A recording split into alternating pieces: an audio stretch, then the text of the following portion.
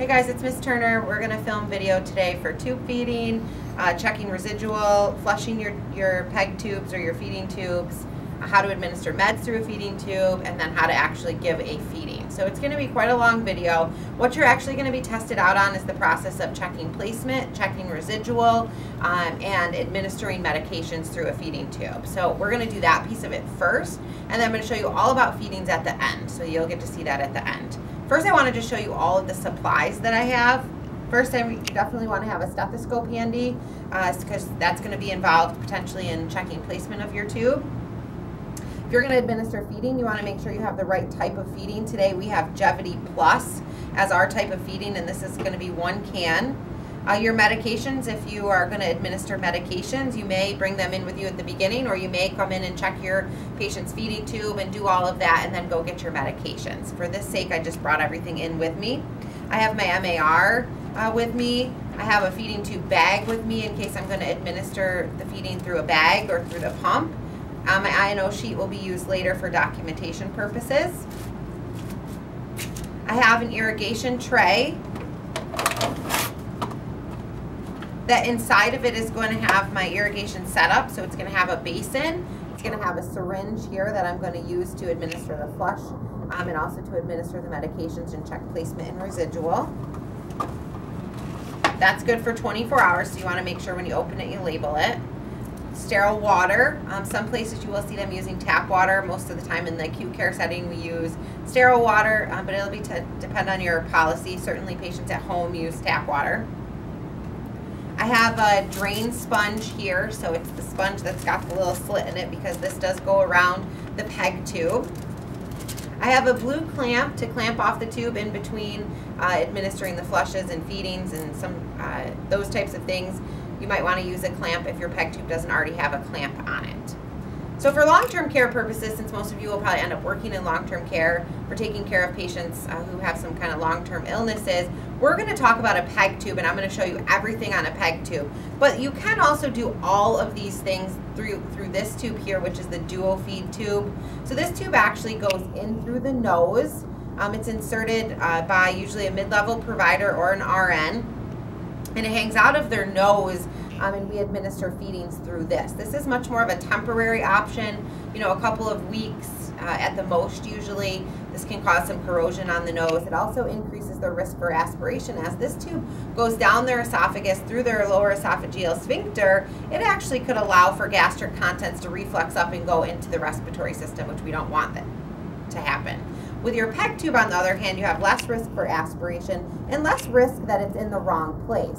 So I'm going to show you over here on the mannequin the PEG tube. So it's usually a little bit shorter in length. It has usually a couple of different areas in which we can administer feedings or flushes. It also has this on it, just like on your Foley catheters. There's actually a balloon inside here that's inflated, holding this inside your patient. Some PEG tubes have it, some don't. So you'll have to determine that when you see your patient. Then you see that there's a nice dressing over this. You want to make sure this dressing is nice, clean, dry, and intact. You'll change it per policy at your place of employment. Usually what I do is just change it whenever it's soiled or dirty. Especially new PEG tubes are going to have some drainage coming out of them, so it might need to be changed quite frequently. Once that PEG tube's been in for a while, there's a lot of scar tissue built up. You might not even need a dressing around it. Sometimes people at home don't have dressings around it. It really depends. Sometimes we just put it around it just for protective purposes and make the area nice and clean. So I'm going to show you how to give a feed, give meds, flush, check placement, and everything through this PEG tube. And we'll go ahead and get started with all of those now. So I'm just going to get rid of my duo feed here. You'll be able to see this in the lab. My dressing looks nice, clean, dry, and intact. It looks like it was put on this morning at 7 a.m., so I'm not going to worry about changing that today. But this will be available for you in the lab if you wanted to see it and play with it. So the first thing I'm going to do when I'm doing anything with my feeding tube is I want to make sure that it's in the right place, and I want to check for the residual volume. If you think back to class, I'm sure Ms. Blackmore talked about residual volume. I talked about residual volume in nutrition, and that's the volume that's left over in the stomach. So we always want to make sure before we give another feeding or we put, you know, some medications into their stomach that they're tolerating the feeding that's already in or was given to them before or is kind of continuously going into them. So you'll need your irrigation set, and I'm just going to pretend that I date timed and initialed this 24 hours. I'm going to open my sterile water and date time and initial that as well. I'm going to pour some of my sterile water into my irrigation set. I want you to think that, remember too, that the GI tract is not a sterile environment. So unlike a lot of the skills we've been doing over the last couple weeks, where we did trach care and we did Foley catheter insertion, this actually is not a sterile procedure. So you're not going to have to worry about that as much as you had with the other skills. So I'm going to pour maybe 100, 150 in there, depending. If I'm going to give medications, I'm going to flush before I give medications. I'm going to flush after I give medications. If I have an ordered water flush, say the doctor has ordered for the patient to have 100 milliliters of water every 4 hours, that might change the volume that I want to put in here. So it'll depend on what you're going to do. For the case of passing meds, usually you can flush with 30 before and 30 after, but you'll definitely want to make sure that you check with policy at your place of employment so that you know exactly what the policy is. So I'm going to go over to my PEG tube here. And the first thing I'm going to do is I'm just going to check for placement, and I'm going to check for residual volume at the same time. So my syringe is empty. I'm going to take my blue clamp if necessary. I can clamp it around the PEG tube so that when I open the end of it, I don't get a whole bunch of feeding or anything squirting back out. You may want to get a towel and put that underneath. Sometimes this is a messy procedure. Sometimes we can't deal with that. You're going to put gloves on to make sure that you're not getting any of this gastric contents, onto your hands. You're going to open, instill your syringe into the end of it. You're going to unclamp, and the first thing you're going to do is pull back on the plunger. And you're going to pull back till you meet resistance. And this is going to do a couple of things. You're probably going to get some contents into your syringe here. Okay, you're going to pull back until you meet resistance, and you literally can't pull back any farther. The volume that then comes into the syringe is what we consider our residual volume. Usually it's like less than 100 is okay, or if they're not getting any feedings, you really don't usually want more than 25 or 50 just plain gastric content sitting in their stomach. That's going to tell you something's wrong. But again, you want to check with your policy of where you're going to work to see what the recommendation is. Sometimes it's, if they're getting a continuous feed, it's 2.5 times the rate at which they're getting the continuous feed that you want to start being concerned. Usually if you're getting anything less than this syringe full, you're usually pretty okay. This is all they have in their stomach. So the last feed that they had 3 or 4 hours ago probably is mostly digested and that they're doing okay, and they can tolerate you putting more substances, more liquids, medications, whatever it may be, into their stomach, and they're going to be able to digest it.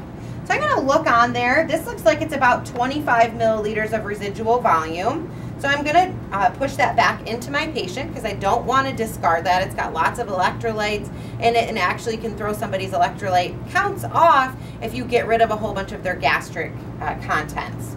The other thing that this has done when I pulled back on this is it's shown me that more than likely I'm in the stomach. So the tube is still in the right place. Because I'm getting gastric contents, here I'm actually getting old tube feed. It tells me, yeah, I'm probably in the stomach. I wouldn't be in the peritoneal space and expect to be getting tube feed or gastric contents.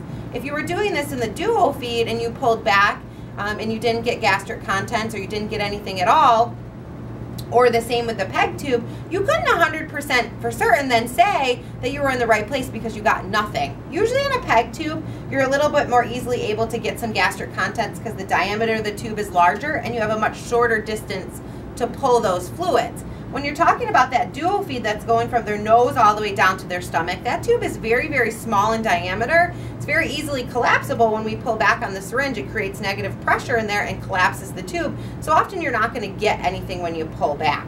In this case, I did. So I could say, yeah, I'm pretty certain that this tube is in the right place. If I was still uncertain after pulling back on the end of the syringe, I could do one other thing. And you're going to see these things happening both together sometimes. The recommendation used to be 100% of the time we instilled air, we listened, and that was how we knew it was in the right place. The practice is changing a little bit, so you're going to see both of these things happening. So what I'm going to do now is I'm going to pull up about 10 to 20 milliliters of air in my syringe. unclamp the blue clamp. I'm going to take my stethoscope off, place it over the stomach, and at the same time, I'm going to push this air into the stomach. When I do that, I should hear this kind of swooshing noise that tells me that that air went into the stomach, and now hopefully confirming the fact that my tube is actually in the right place. Again, with a PEG tube, we don't have as much risk for aspiration, and we don't have as much risk for this tube to be someplace else, like in the lung. This tube's either going to be in the stomach or it's going to be in the peritoneal cavity. So hopefully by pulling back and getting gastric contents, you're pretty well assured that it's in the stomach, and you can proceed with flushing and giving your medications or flushing and giving your feed. If you have a dual feed though, that tube actually can come up into the esophagus. It could be up high in the esophagus, so if you went to give medications or tube feed, it could go right into their respiratory tract, into their lungs, and you could aspirate. They could aspirate on those contents. So a couple of differences between the PEG tube and the dual feed. So I went through the first step. I checked residual. So my residual volume is 25 milliliters, and I checked placement both by pulling back and confirming that I have gastric contents, and also by instilling some air. So I'm absolutely sure that this tube is in the right place, and I'm sure that they're tolerating what they've already received today. So I can go ahead and give my medications and then give my flush and my feed or whatever else is ordered for my patient. Anytime you're doing anything with a feeding tube, you always want to do those steps, no matter what. You always want to make sure it's in the right place before you give something. You always want to make sure that the residual volume is small enough that you know you're not going to add more to their stomach and they're not going to be able to tolerate it. So I'm going to show you now how I'm going to prepare my medications to administer them through a tube. So what you're going to have to do is you're going to have to administer a tablet and a capsule. There's a couple of things you can't crush and give through a feeding tube. Those are your enteric coated tablets.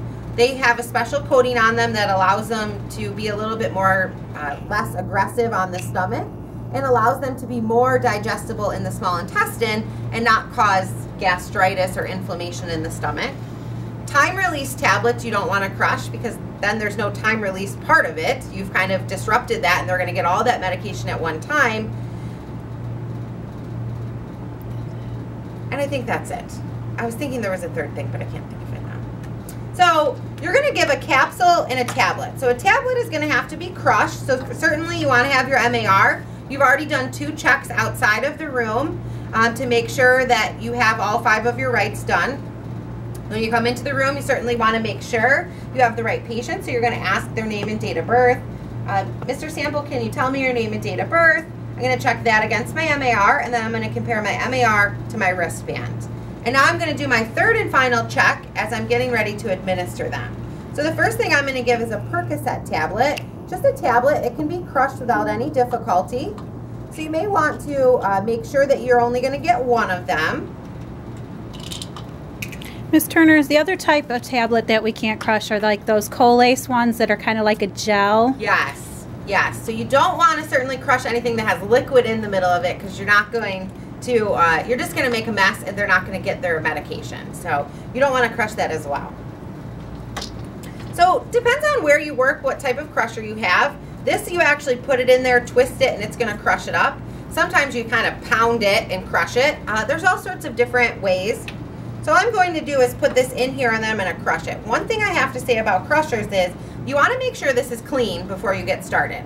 If there's leftover tablets in it, it could be who knows what kind of medication. You don't want to crush it along with this medication and give it to Mr. Sample, and now he's getting part of a high blood pressure medication, part of a cholesterol medication, and now we're actually doing a medication error and giving him the wrong medication. So make sure it's clean before you start, and then best practice is you clean it when you're done, so hopefully when the next person picks it up, it's clean. So all I'm going to do is put that tablet in there after I've done my checking. You're just going to kind of go back and forth with this. Got to untwist it a little bit sometimes, move it around, and then hopefully you have this nice powdery substance in here. You might have to go back and forth with this a couple times, because if you have big chunks, sometimes you can clog your PEG tubes or your feeding tubes with the medication. So sometimes you open it up, you still got some big chunks in there, you want to kind of go back and forth and try to grind that up as much as you can. What you're then going to do is put it in your medication cup, or you can use a small styrofoam cup, small plastic cup, whatever you want. You're going to put it in, and you're going to add some water to this to get it to dissolve. Okay, this, you know, state regulations when you're giving meds through a PEG tube is that you give them individually. Okay, that's very time consuming, but that is the state recommendation. So if state ever comes to your work, that's what you're going to do. What you're going to see being done in practice is you put them all in one cup and you administer them all together. Now this patient might have 5 pills, a couple capsules, and a couple liquids. Usually what I do is I do all the pills and capsules together in one, and then I do all the liquids together in one cup. Okay, so I got my tablet there. Now I got my clindamycin capsule, and the capsule doesn't need to be crushed, because what you're actually going to do is you're going to just open it and let the contents out. So here, you're going to see this too in lab. You're going to be able to actually pull this apart, and the powder medication inside